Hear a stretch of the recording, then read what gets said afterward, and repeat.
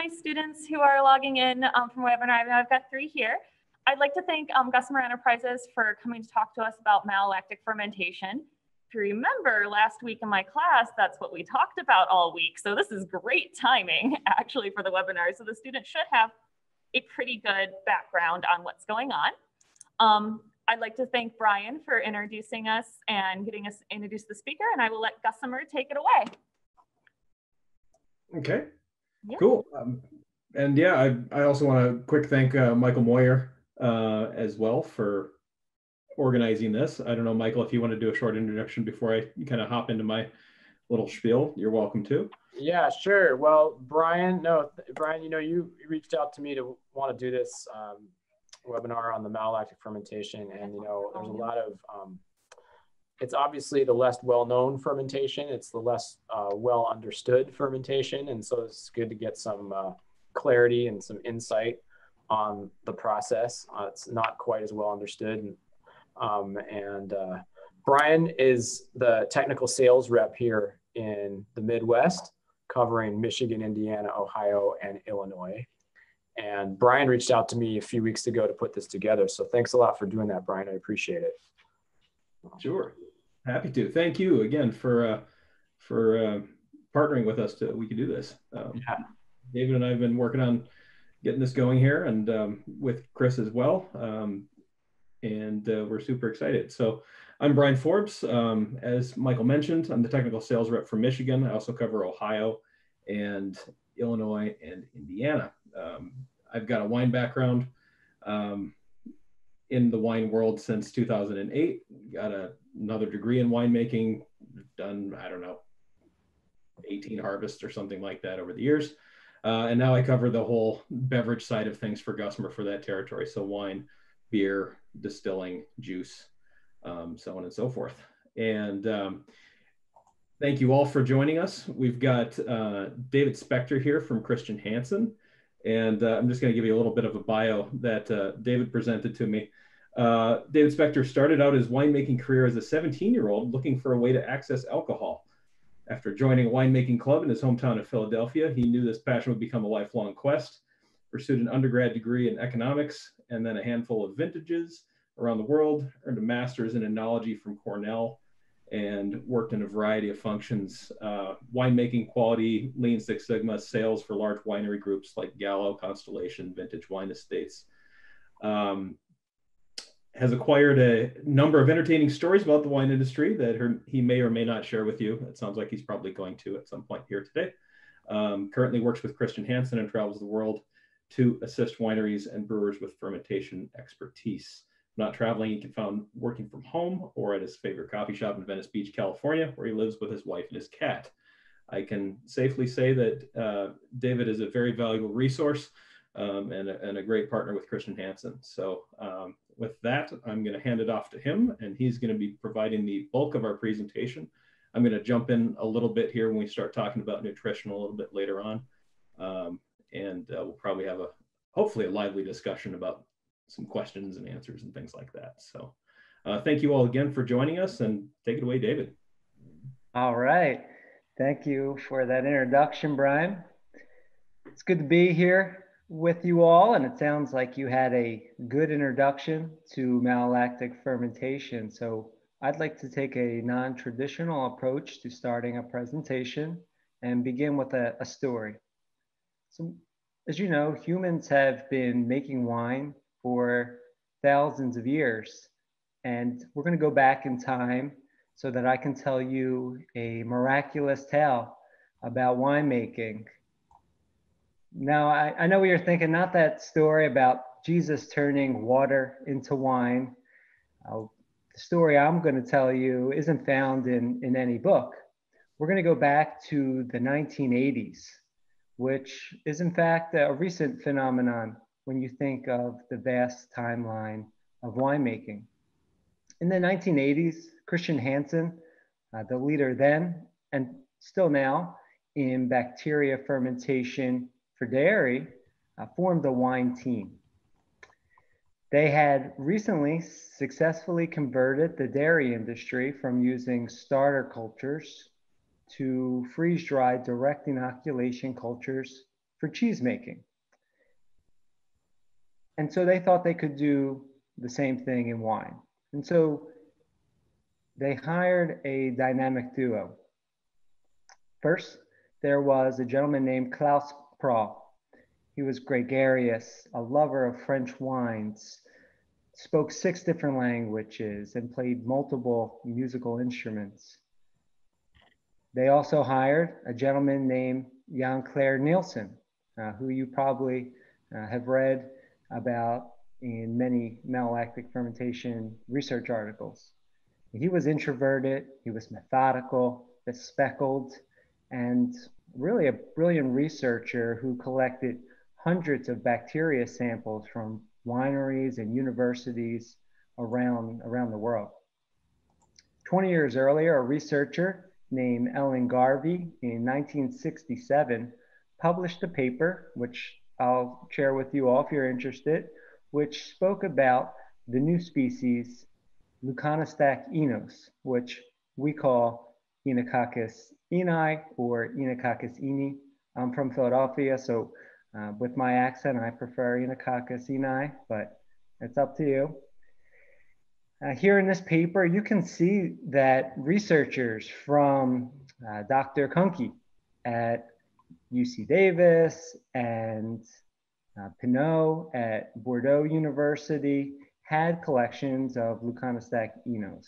And as a former employee of Constellation Brands with an office at Woodbridge, I often heard rumors of Mr. Mondavi driving down from Napa to Davis to pick up his slant of bacteria from Dr. Kunke at UC Davis.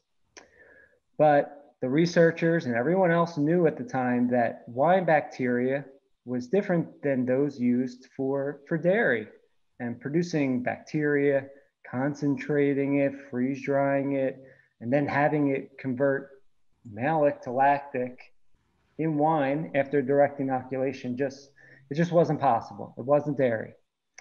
But our dynamic duo didn't believe that. They knew it could be done. And through exploration and through understanding bacteria and the research, they got to work. And so they set off every day in this laboratory at Christian Hansen. You know, they were the Maverick wine team. They put them in a corner. And so they would be smoking cigarettes and building a collection of strains, bacteria strains, that would fill 2 dusty old freezers. And I often wonder if they knew the effect that their work would have, you know, especially because they were just a stone's throw away from where Emil Christian Hansen isolated the first pure cell of yeast in Copenhagen at Carlsberg Brewery, just about 100 years before. And so after a few years of work, they finally did it. They had successfully made a product that could withstand the freezing process, yet was robust enough to work in the harsh environment of wine after direct inoculation. And it was good timing because Bordeaux was having a very, very difficult year. And it was a cold and wet vintage, and malic was high, and none of the wines were going through malolactic fermentation. So Jan Clare and Klaus, they went off to Bordeaux. They weren't met with palm leaves and exuberation. In fact, most of the winemakers and the researchers didn't want anything to do with these 2 hippies. They would go from chateau to chateau with their magic powder, but winemakers were hesitant. You know, the researchers, the folks at the university said, you know, you can't freeze dry malolactic bacteria and then expect to add it to your wine. And who's going to take that chance? You know, some of these wineries, these chateaus, are first growth chateaus, millions of dollars of wine, and they didn't want to take the chance of putting some bacteria in their wine. But luckily, Klaus and Jan Clare were able to convince one first growth chateau to let them experiment and let them put this bacteria in all of their wines. This first growth chateau with an American accent was run by an American princess. And she said, okay, young Claire and Klaus, you can inoculate my wine, but you have to come in the middle of the night, because word traveled pretty quickly in Bordeaux, and she wasn't just going to let them walk through the front door. So young Claire and Klaus, they sneak in around midnight and they inoculate all of the tanks, all of the barrels. And a couple of days later, malic has started to degrade. And just a few weeks later, they get the call that malolactic fermentation had been completed. They were able to blend the wines. They were able to sulfur the wines. They were able to chill the wines before that winter. And word got around, winemakers, they are not having any of their wines go through malolactic fermentation, but this one chateau completes all their wines. Something wasn't right. So they started clamoring. They went to the university and they were able to work with Christian Hansen to distribute and disperse this freeze-dried bacteria so that all the wines in Bordeaux that year went through malolactic fermentation. And it was just a few years after that where it was globally accepted that winemakers had this tool that they could use to complete malolactic fermentation with commercially isolated bacteria. Okay, so now that you have been introduced to that story, I think it's going to be good to talk a little bit about our approach at Christian Hansen. I want you to know that we don't take a reductionist approach to winemaking. Yeah, we're going to talk about malolactic fermentation today, but we don't just focus in on one element, but rather the fermentation process holistically. This is another visual of the traditional fermentation process. Obviously, this is a sequential inoculation, but I think it shows the rise and fall of different microbial populations quite nicely.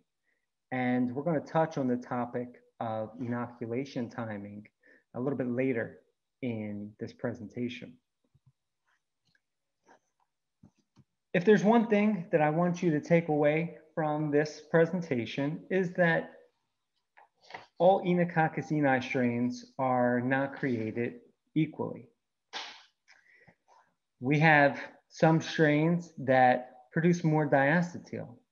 We have some strains that cannot produce diacetyl.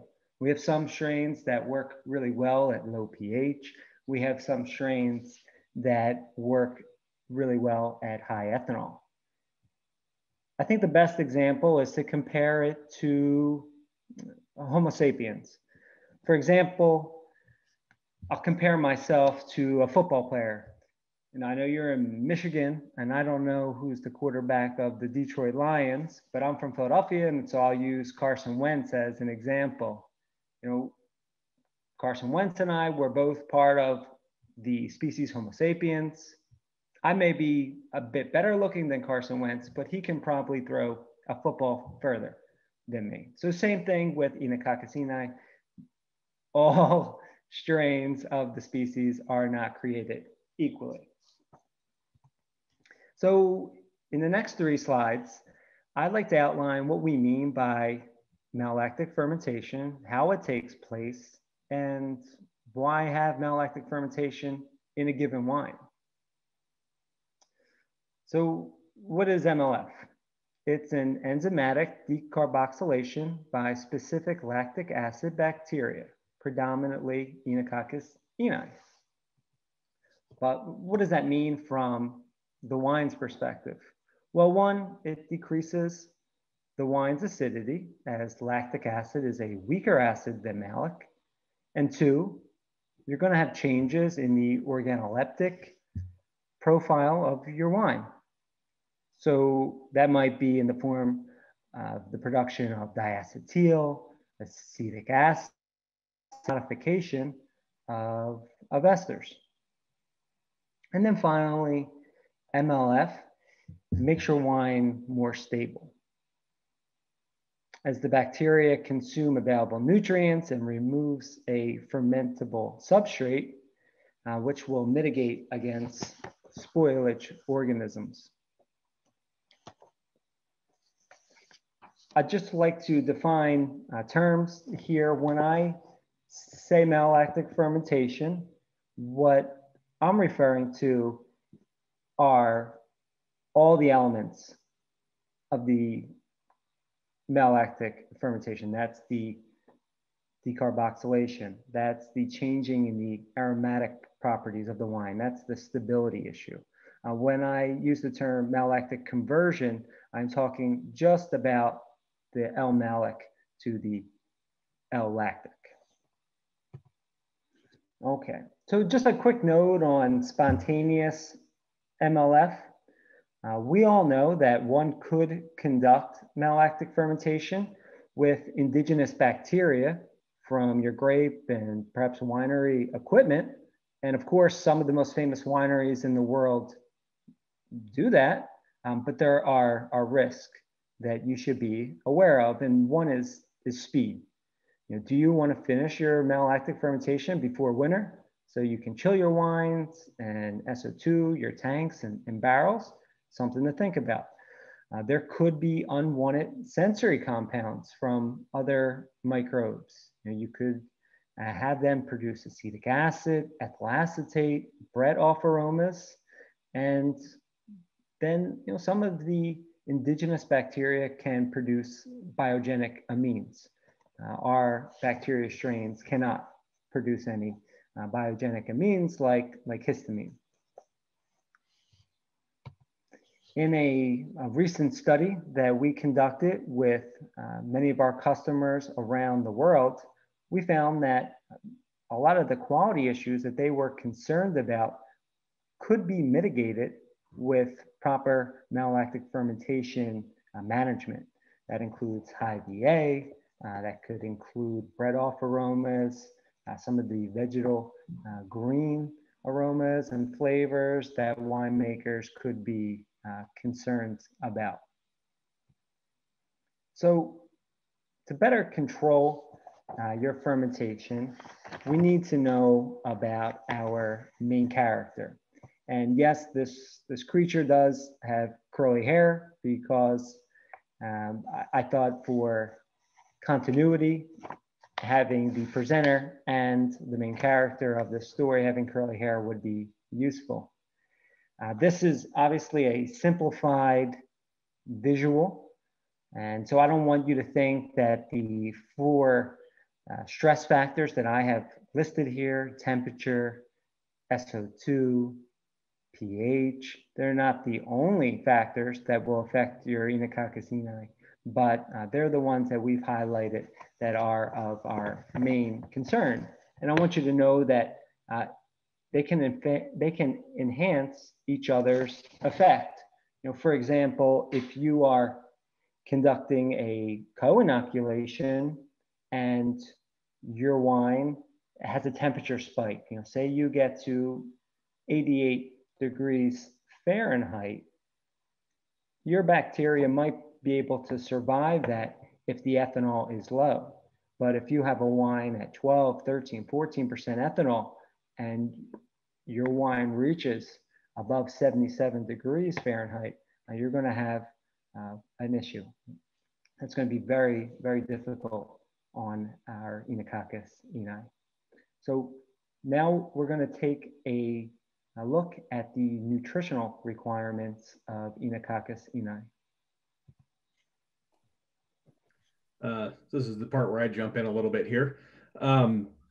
So, any student of winemaking knows that nutrition is pretty important for your yeast. And if you don't have appropriate yin, if you don't have appropriate vitamins and minerals and so on and so forth, you end up with problematic ferments. Same goes for malolactic fermentation. And,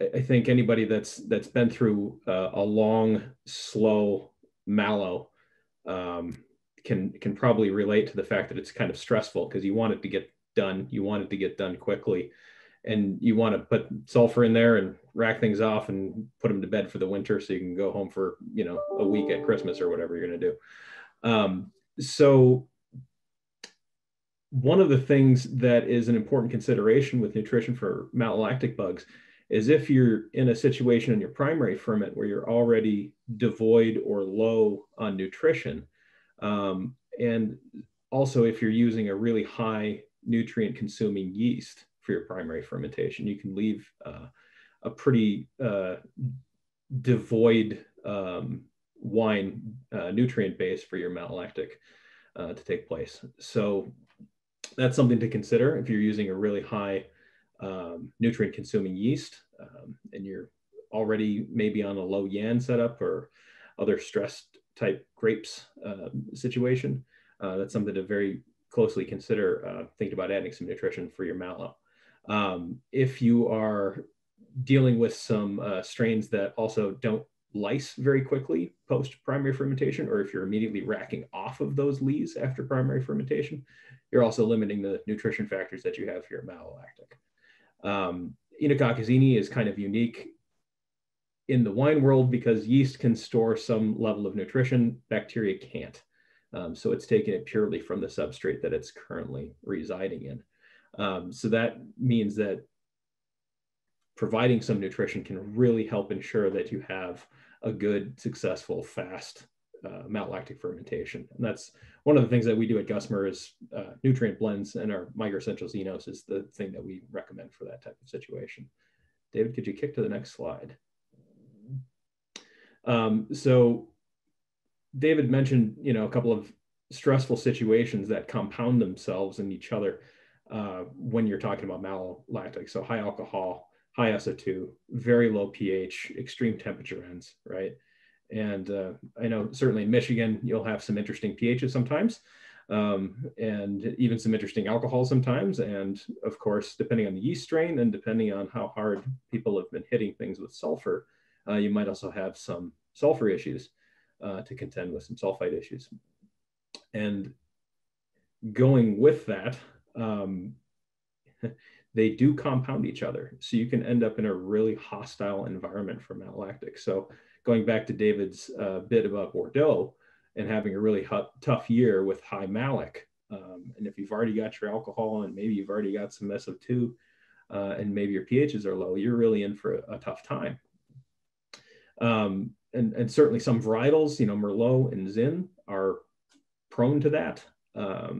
Some hybrids on the other side are not prone to that, and we'll try to go through mallow if you just give them any sort of chance.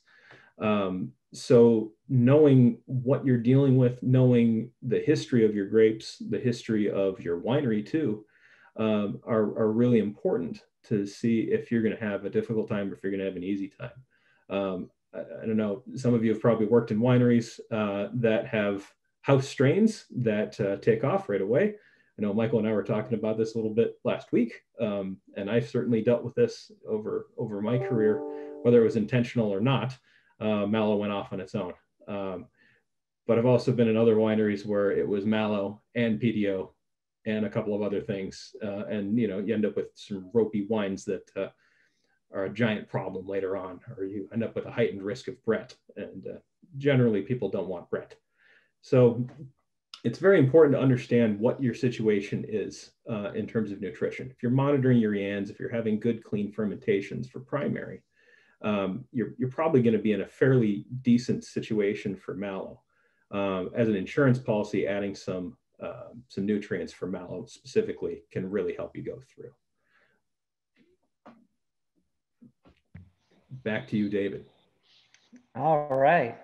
Thank you, Brian. So just to follow in what Brian was saying about wine being a stressful environment for Oenococcus oeni, we've outlined some of the conditions here for malolactic fermentation, you know, what's difficult, what's favorable for your bacteria.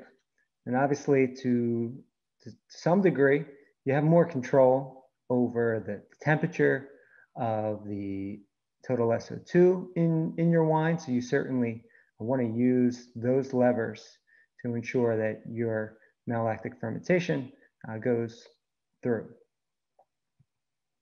Now, I'm a big fan of transparency, so I'd like to share a little bit about how we screen and how we produce our bacteria at Christian Hansen. We are looking for strains that are unique, that are robust, and we need to get strains from nature. You know, they have to be from grapes or from must or from wine and the winery environment. So we're often going to different parts of the world to find these strains. So we have 6 production plants in the US and in Europe. Our production plant in the United States is located in Milwaukee, Wisconsin, so not too far. Perhaps Brian can set up a field trip one day once we're allowed to meet in person. And in today's world, in today's environment, I think it's very important that you know where your ingredients are coming from and who is supplying what you're putting in your wine. And we take that very seriously at Christian Hansen. And we've been named the most sustainable company in the world in 2019, based on how we produce our strains and the impact that our bacteria cultures and to a certain degree, our yeast cultures have an impact on the world. The fermentation process is very much like a wine fermentation. So I think if you went to our production plants, you would feel at home.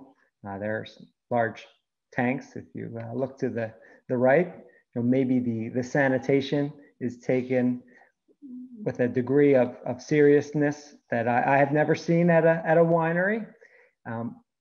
But we are focusing on producing biomass, and then we freeze and freeze dry our products depending on the customer's needs.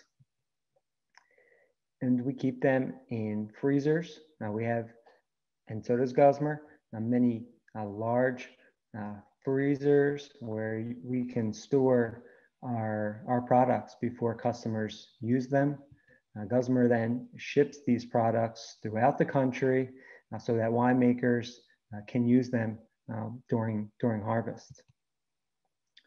And our products are always able to be used directly into wine. So I'd like to chat a little bit about what makes Viniflora special.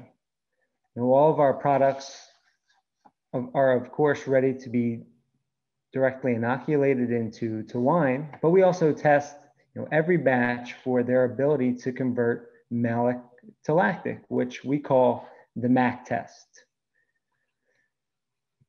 Other quality control measures, which we take to the next level due to the sterile needs of the dairy industry, include contaminant analysis. You know, do you have any yeast and mold? Do you have acetobacter? Do you have any other non-lactic acid bacteria in your product? This is all tested and shared with customers. And then we also measure and communicate about the magic number. And what is the magic number? Well, the magic number is 1 million cells per milliliter. And we believe that that is the number of cells needed to start malolactic fermentation. Not all products on the market are going to deliver this magic number. And that's really important to know because Oenococcus oeni, or oeni, grows so slowly. You know, where Saccharomyces cerevisiae can double in a matter of hours, Oenococcus oeni can take days. So that's why it would take much longer to complete malolactic fermentation if you use other products, or if you cross seed, or if you go spontaneous.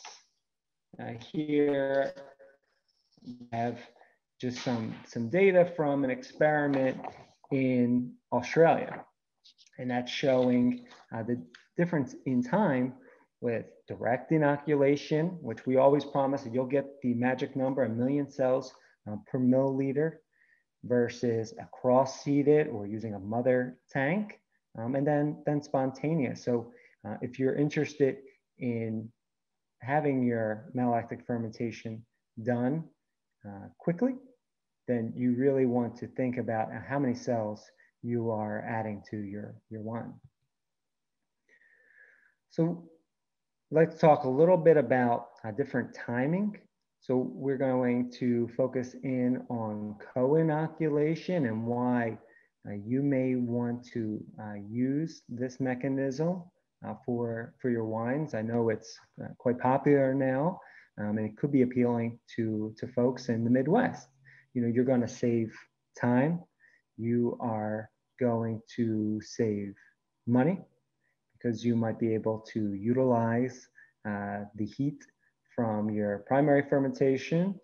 You might be able to have better control, and you also could enhance fruitiness of your wines.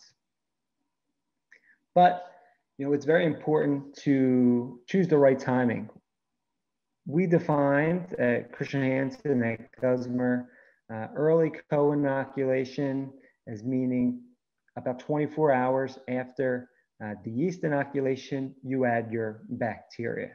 And then late co-inoculation is occurs about 1/3 through your alcoholic fermentation. And it's not really about the bacteria, but about the application. You know, is your wine matrix right for co-inoculation? What type of wine are you hoping to produce? Those are things that you need to think about, and certainly can reach out to Brian to walk through. Here's just another visual showing you the timing when the populations are peaking in co-inoculation or sequential inoculation. We oftentimes don't talk about reverse inoculation because here in North America, we can't use Lactobacillus plantarum before a yeast fermentation. But in other parts of the world, that is a tool that winemakers do have. And I think the most important thing is, you know, make sure you monitor your temperature. You don't want to have your bacteria experience high temperatures over 77 degrees. This is just a very simple table that can help you decide whether co-inoculation might be right for you, what type of co-inoculation you want to pursue. Again, this is something that Brian can certainly help you with if you have more questions about co-inoculation. To finish the presentation, I'd like to just talk a bit about specific strains that might be of interest to you, to winemakers in the Midwest. I'm originally from Pennsylvania, and oftentimes when I was studying in Ithaca, it was a bit heartbreaking to see all of the research, all of the data happening in Australia, in California, in Europe. And what works there may not work for your wines, for your varieties, for your conditions. So part of me telling that story in the beginning was a bit of a call to action. Lake Michigan College has all of the viniflora bacteria strains, and I challenge you to experiment, to work with Brian, to expand our knowledge on how our products work within your wines. So the first strain that I'd like to chat about is viniflora CH11. So this is a strain that was isolated from a starter culture from a winery in Germany. So they would use this particular house strain in Rieslings and Pinot Noir, and it works really well at, low pH.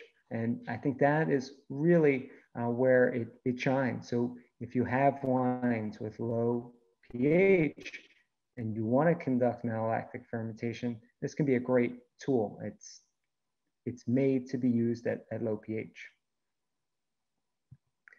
All right, so the next strain is CH35. This is our main diacetyl producing strain. If you're looking to produce a certain style of Chardonnay, this is a tool that can help you.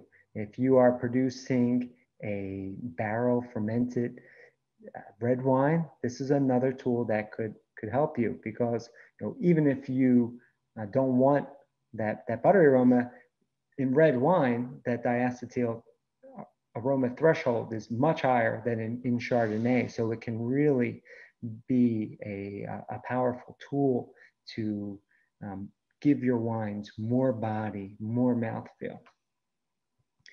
And then finally, we have Viniflora Sine. This is a very good strain if you want to have all the benefits of completing malolactic fermentation. Maybe it's stability that you're concerned about.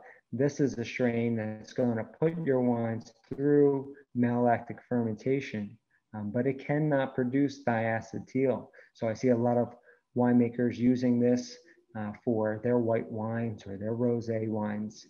This can certainly help. And with that, I am going to end the presentation.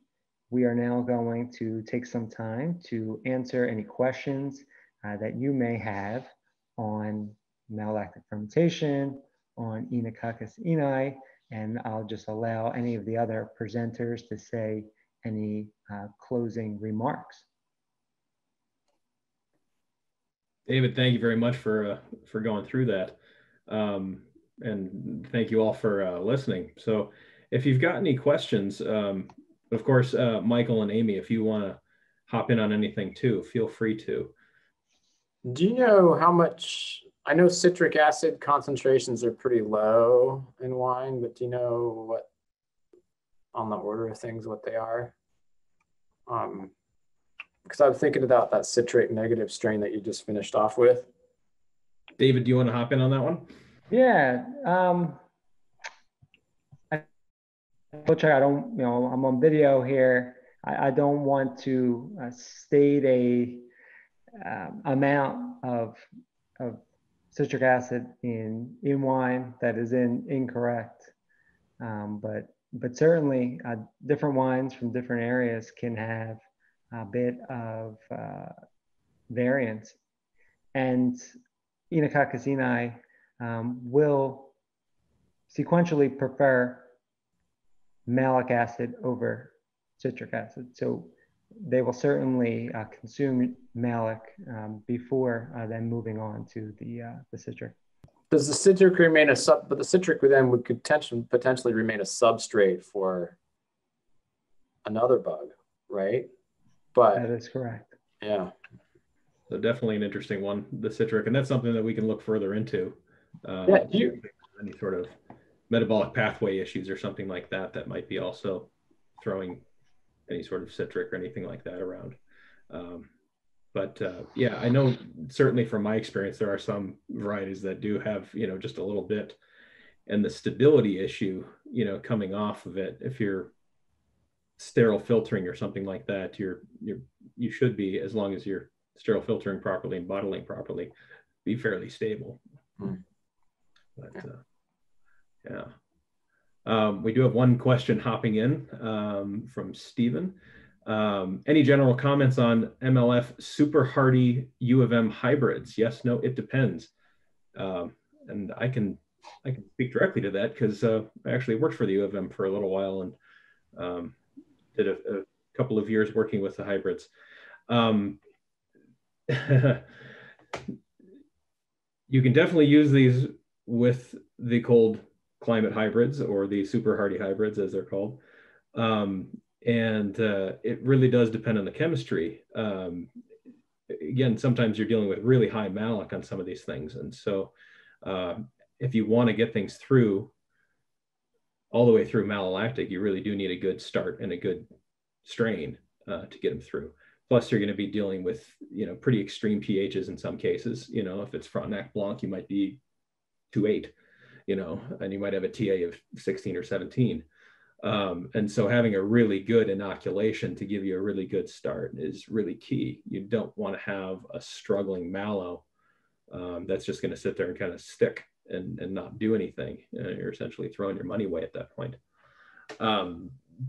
The Cine is something that has always been really interesting to me with the hardy hybrids, simply because if you're trying to do, rosés out of things, or if you're trying to keep a really fresh lucrescent or something like that, and still do some acid mitigation and some stability, the Cine can really be a good tool for that.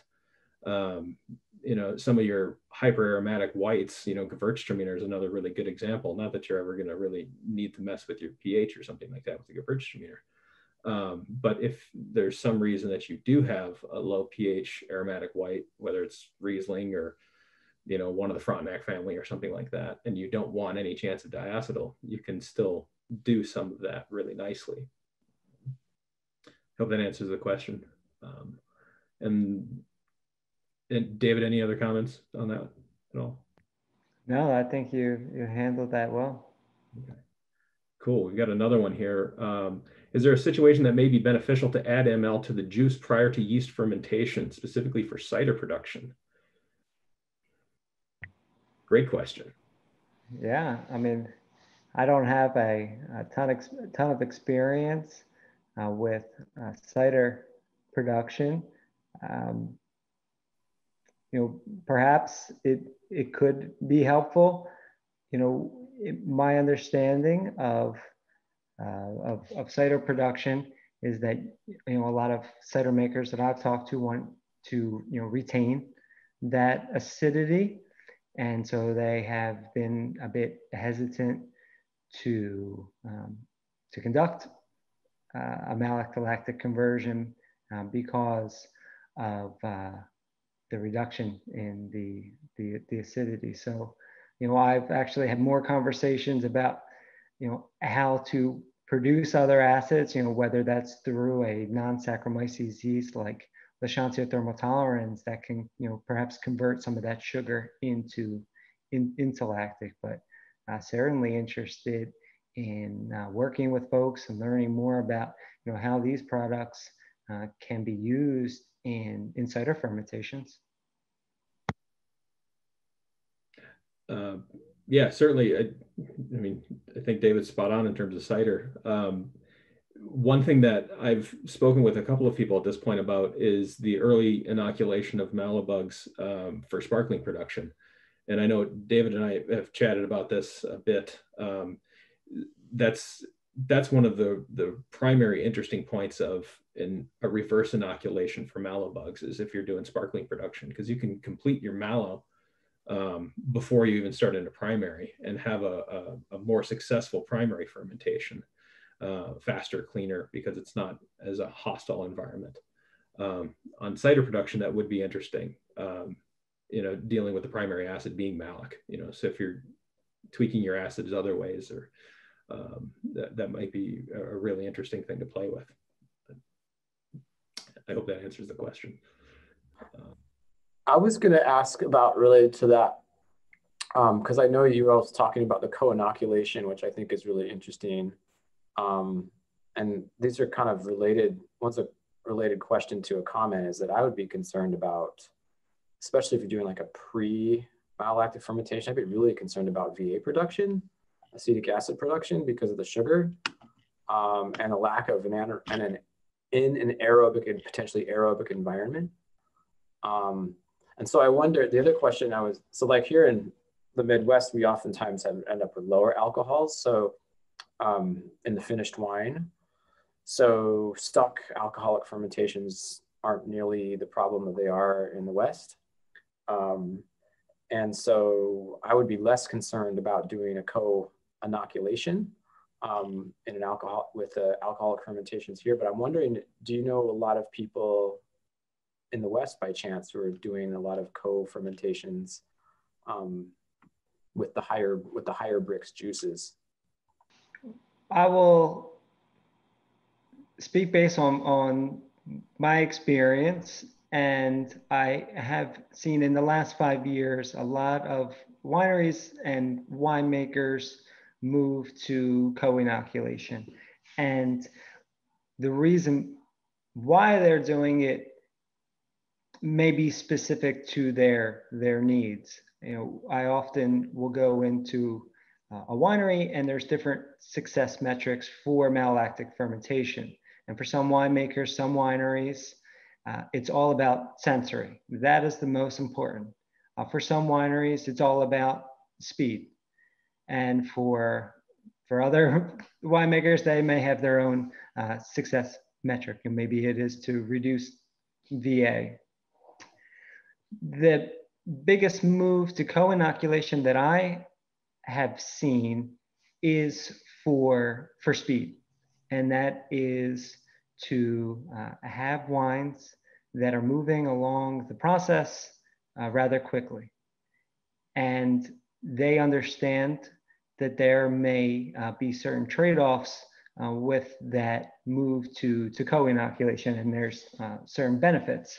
One of the things that some of the larger wineries see in the Central Valley that perhaps the smaller winery in the Midwest may not have this issue, it's contamination of microflora on winery equipment. A lot of the large wineries in the Central Valley of California are still using screw press. It's something that I had never saw other than in a winemaking textbook. And there's a wide variety of bugs that are growing and thriving on these screw press. And so what some of these wineries were finding was that they were inadvertently inoculating all of their wines with a bunch of indigenous bacteria. And so they found if we co-inoculate, we can actually have malolactic fermentation conducted by the bacteria that we're buying, and we know what it is, and not some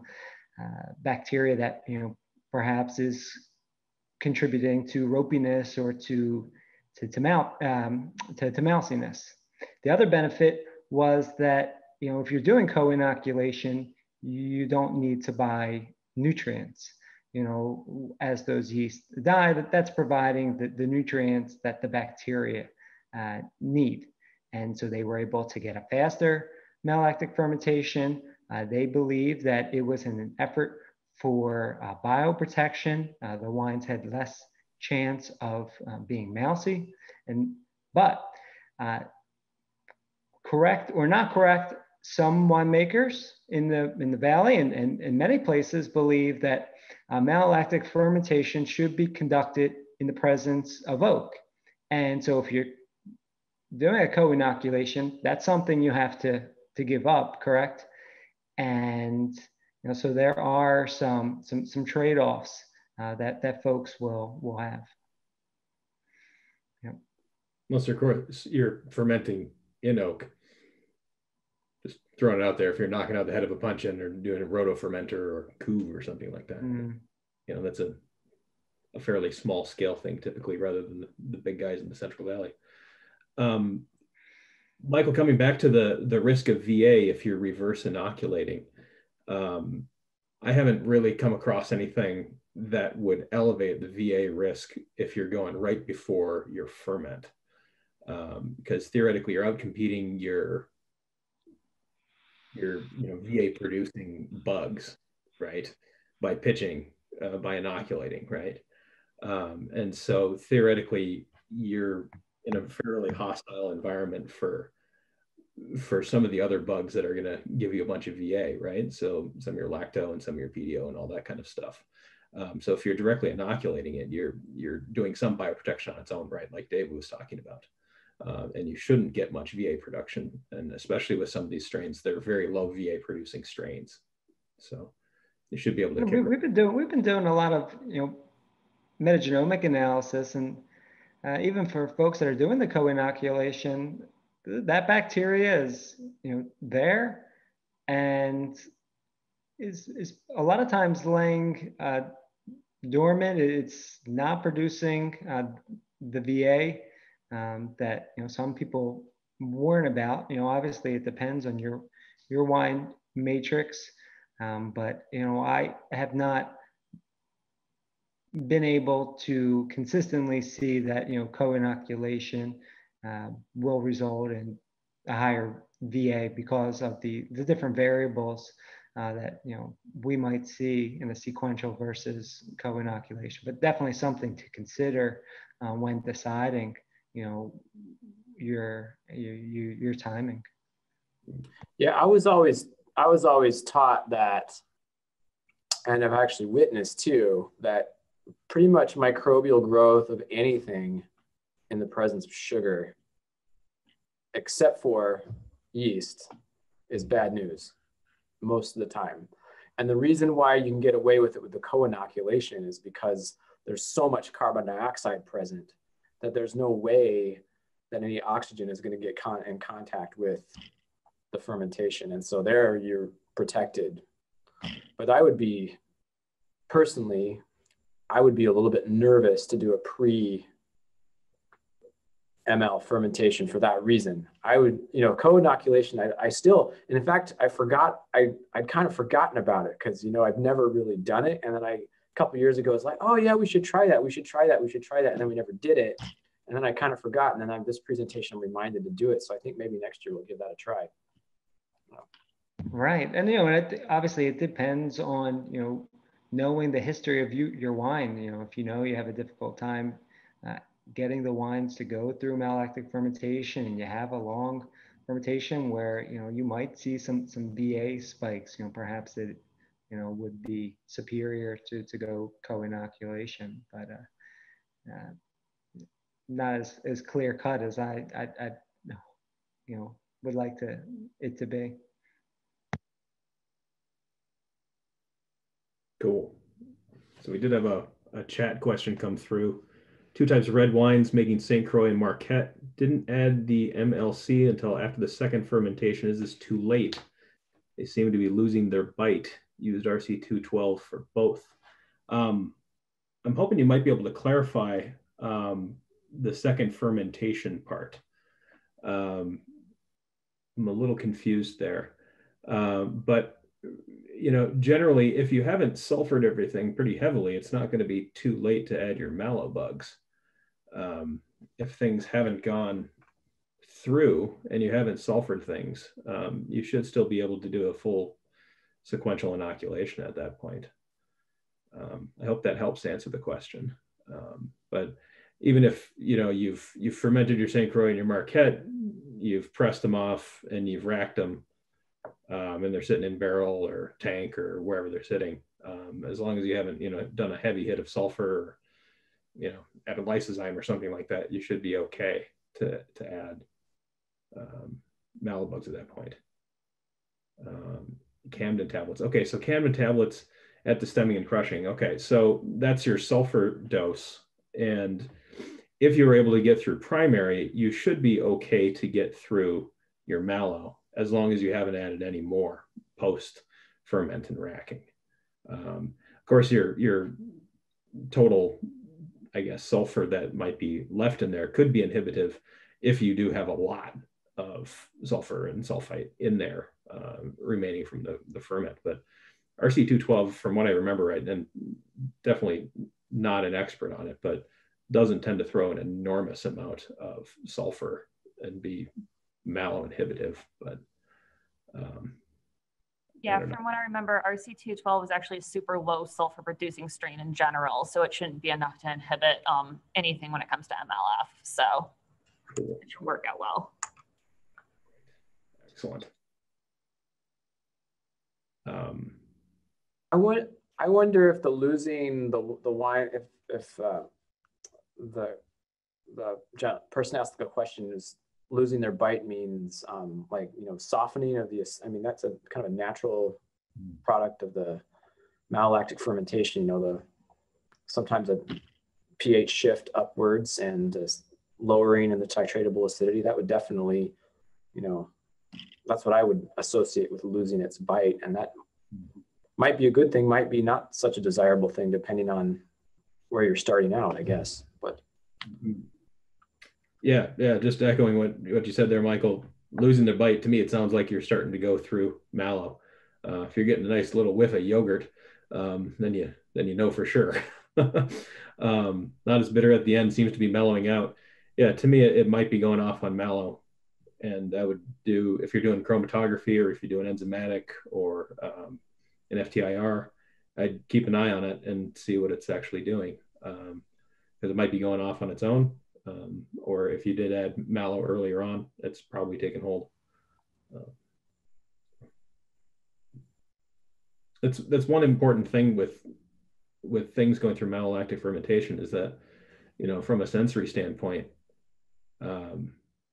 you can really completely change the character of the wine. You know, you go from having a really harsh tannic red, you know, maybe a green Cab Franc type thing. You go through mallow and all of a sudden your pH changes, your acid profile changes, and then all of a sudden it starts impacting your tannin structure and your entire mouthfeel. And then you do start getting some of that diacetyl character coming in and rounding out the palate even more. So that's a really important thing that goes on with malolactic fermentation.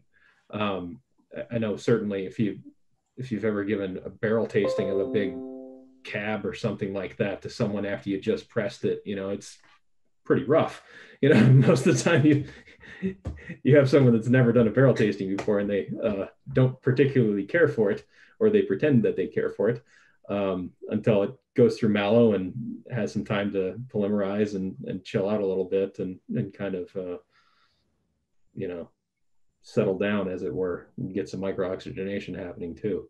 So that's all kind of intertwined. And mallow is a really big part of that process. Hopefully that helps answer that. That I actually did bring up lysozyme there. And Michael, we were discussing this the other day.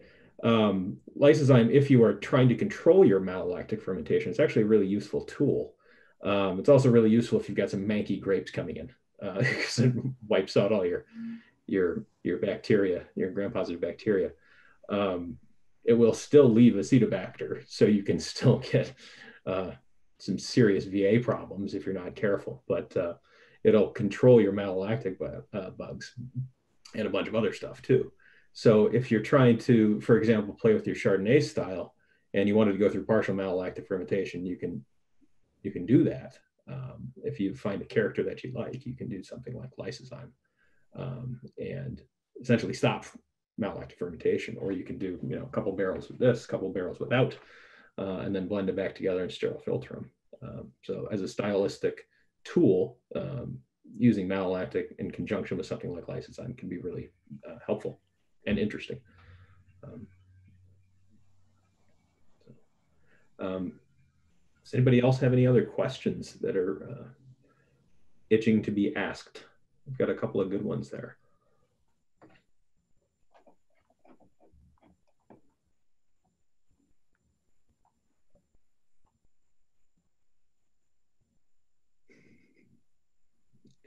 Amy orchestrating in the classroom. Well, I had to see if anyone here had any questions. And, sure. Yeah. Excellent. On this end, yeah. Excellent. But yeah, you know, hopefully, you know, the students, the winemakers there in Michigan and elsewhere, if you have any questions, you know, Brian is a wealth of knowledge. He knows where to find me, and you know, most of our experiments, you know, are conducted in South Africa and Australia and Europe, California, and we would love to see, you know, how our products, whether it's Oenococcus or some of our non-Saccharomyces yeast, you know, what the effect and impact is in your wines. And so we're always willing to work with universities, with winemakers to learn. We're pretty humble and pretty open and sharing what we know. and what we don't. And so I think this could be the start of a good partnership. And I'm looking forward to learning more about wine from Michigan and the Midwest, and how we can work together to improve the quality of all wines, you know, in classical regions and in emerging regions like Michigan. Yeah, for sure. I was just hoping, I was hoping that if you could, in like, either one of you, Brian or David, and a couple, if you have any advice for people for a successful malolactic fermentation. You covered some in this, you definitely covered nutrients, you covered nutrients, you covered getting a good culture. Some other ones you could think of. I would say, don't take any shortcuts. I know a lot of winemakers, especially here in California, think, what, I can save a couple of dollars. I'll just stretch. I'll use half of what I should, but definitely be aware of that magic number. I think that's something that isn't talked about enough. Why you need 1 million cells per milliliter, we honestly don't know exactly why. Maybe that's something that someone could study at the university.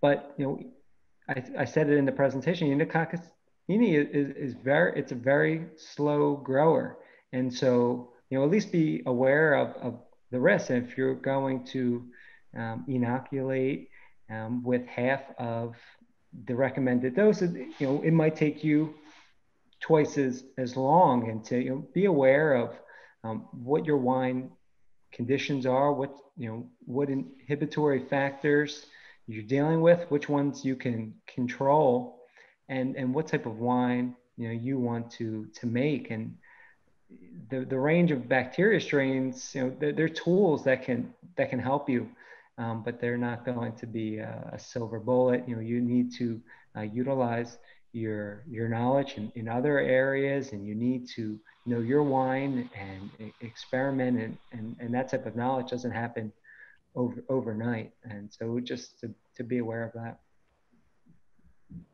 Yeah, kind of on that same plane of knowing kind of what you're starting with in terms of your wine. Is it historically a problem ferment, both primary and for malo? Those are important factors. On the nutrition side of things, that's crucial. Following the nutrition path, like knowing what you've got, is extremely powerful. Whether you're doing enzymatic analysis on things, or if you're doing an FTIR, like an enofos, or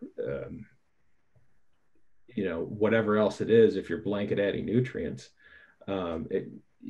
knowledge is really powerful at that, and both from a quality standpoint and from a cost standpoint, because you want to be able to have an efficient, fast ferment, both primary and malo, but you also don't want to be going and just dumping unnecessary nutrients in if you don't need to. It's not good for your pocketbook, and it's certainly not good from a quality perspective to have a bunch of nutrition left over that a bunch of other bugs can start consuming. So it's that fine balance of understanding where you are and understanding where you want to go. And I know something here, because I'm based in Minnesota, and Marquette came up in the conversation already. Marquette, typically you have Yans at about 350, 400, right? So kind of insane when you think about it. And so there are issues there with leftover nitrogen. They're extremely Brett susceptible, for example. There's concerns about ethyl carbamate production,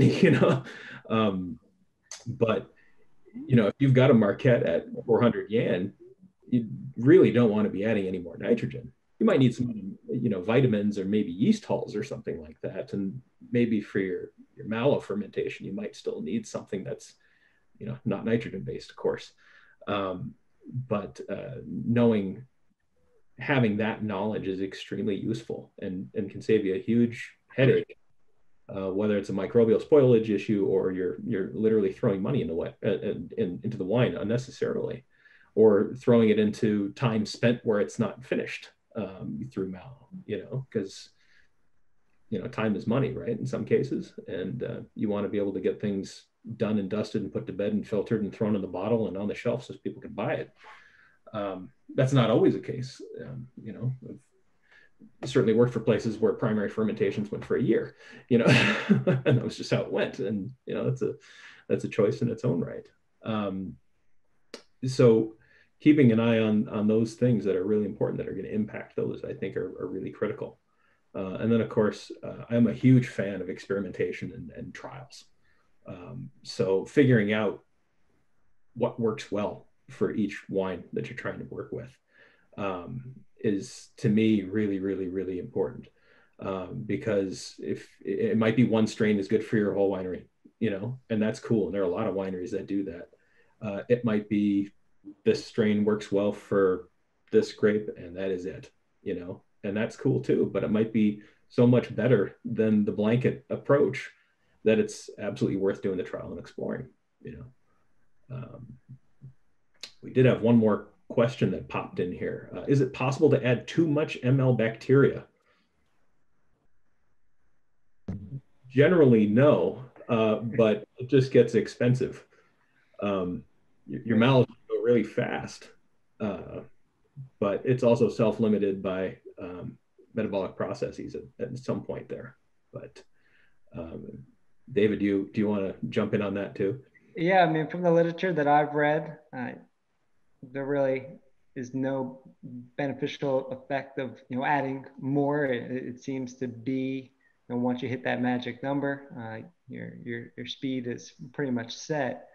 I do think the major concern would be cost and waste of resources. I've certainly heard of stories of maybe interns adding twice as much bacteria than they should, but I haven't heard of any detrimental quality issues because someone added too much bacteria to a wine. You're adding too much bacteria, and that's the only problem that you've got going through harvest. It's not double adding your sulfur or something like that. You're in a good place. So, and bugs are kind of like enzymes. Like, there's generally not too much detrimental impact that's going to happen by double hitting a mallow inoculation or a yeast inoculation for that matter. Yeah, I was just going to kind of follow up and answer my own question. And I was just like 3 pretty simple things. For a malolactic fermentation, no SO2, right? No oxygen. Keep your containers full. Unlike an alcoholic, you can keep a container half full and it's not a problem. With the malolactic fermentation, you really don't have that much. In fact, David, you were using the word conversion frequently, and that was what I was taught as well, because it is more of a conversion to fermentation, although a little bit of CO2 is generated, but it's not enough to protect the wine from incoming oxygen. And I've learned that the hard way. And also temperature, right? You got a bug that's living there. And so, you got to keep the temperature. Room temperature would be nice. 65 is nice. I mean, certainly above 60. And remember, we're in Michigan, ground freezes. So if you can keep your cellars warmer, do that, because there's nothing quite like realizing it's 55 degrees in your cellar and you have no way to heat it. That's when the big plastic sheets and the space heaters come out. Oh, yeah. The heat, everyone gets their own heating blanket. No, that works too. The insert little aquarium heaters. I've done those over the years too. Yeah, I've done that. Yeah, you have all these cords and Yep. Yeah. Yep. That's genius. They work. It down. They work. They totally work. In Alsace, we had what we called the octopus, which was it was a water cooling system that you could insert into fooders and barrels and things like that, and it had 8 arms, and so you could either do hot or cool if you wanted things to go through mallow or just to stop fermenting or whatever it was. So, all right, duct taping waterbed heater blankets around the outside of the tank. I've done that before too. That's solid. That was my first internship. That was, yeah, I remember doing that. And they'd fall off, the duct tape wouldn't hold them on strong enough, so they'd try to put more duct tape on there. Sure. Nice. Cool. Thanks, everyone. And again, feel free, if you have any other questions for me or for David, you can certainly reach out to me. Of course, Michael and Amy, you're already connected with them. Thank you so much. All right. Thanks, everybody. Thanks. Have a good day.